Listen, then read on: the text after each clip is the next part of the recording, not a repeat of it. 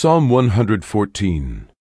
When Israel went out of Egypt, the house of Jacob from a people of strange language, Judah was his sanctuary, and Israel his dominion.